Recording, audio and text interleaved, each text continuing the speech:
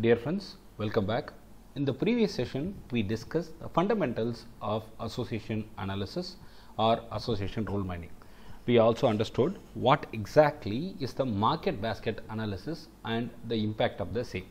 Essentially, we all want to improve the customer count and the customer visit to our retail stores or any stores for that matter. So, we are going to learn more on this line, and this session is going to talk about some mathematics. Yes, we are going to find out some mathematics related content. I am going to find out the support and the confidence percentage. So, we are going to have some data here, and the data is all represented with the transactions ID. I got 1000, 7000, 5000 and 3000 as the transactions ID, and the items bought respectively are A, B, C, A, C, F, A, D, B, E, F. So, what do you understand out of this? Very simple. The items that are sold are A, B, C, D, E and F, and we get each transaction connected to some of these items which are bought together. So, first transaction has got A, B, C together, the second transaction has got A, C, F together, and the third has got A, D together, and final one has got B, E, F together. So, all these are going to be analyzed, and we are going to find out what is the support percentage and confidence percentage when we have A implying C or C implying A. So, we are going to analyze that. Let us go ahead with the first scenario where A implying C has to be found out. Well, we are going to find out the support percentage and the confidence percentage. That's it. It's very simple. Let's calculate the support first. Support is nothing but the number of transactions which contain A out of all the transactions. So, A implied C is what we need to find out, and for this scenario we are going to find out the number of transactions which contain A out of all the transactions. So, ABC has got A, ACF has got A, AD has got A, and here I do not have A at all.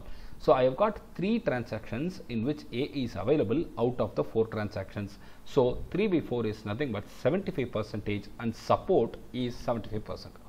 Now, what is confidence? Confidence is nothing but the number of transactions which contain both A and C out of all the transactions which contain A.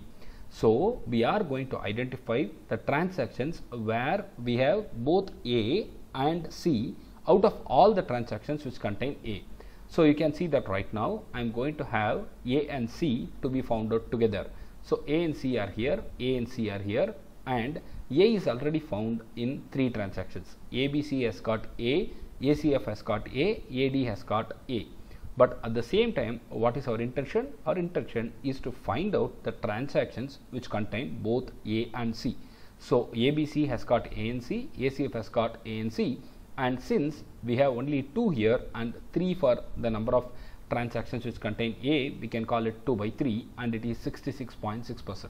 So, for A implying C, the support is 75% and the confidence is 66.6%. It's very simple.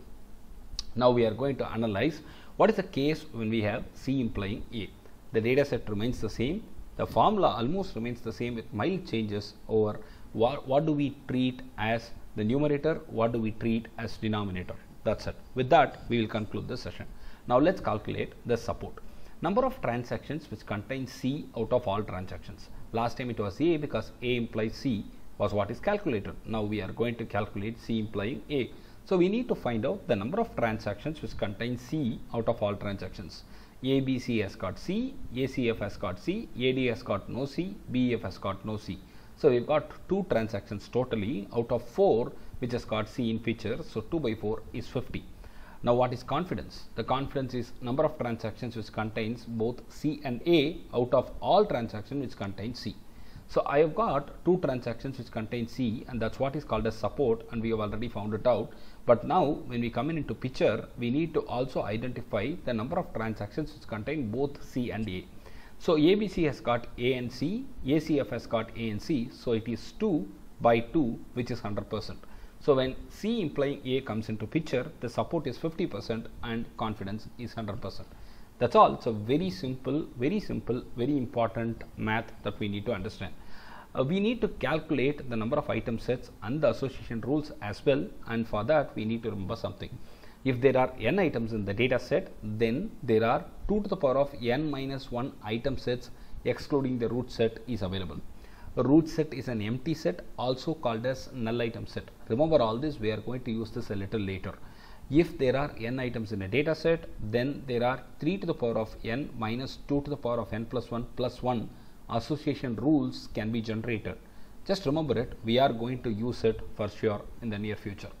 Association rule mining can be viewed as a two-step process where we are going to find all the frequent item sets and then we are going to generate strong association rules from the frequent item sets. So what are we telling? Very simple, we need to find out all the frequent item sets and then we will find out what exactly is the association that we can find from the frequent item sets. We are going to learn the process of identifying the first one and the second one, and a priori algorithm is the most famous in that, and I am going to talk about it in the next session. I hope you have understood clearly what I have tried to convey in this session. If you have any questions, suggestions, please go ahead and type it in the comment section. If you like the channel and the content, please give a thumbs up and subscribe. Thank you.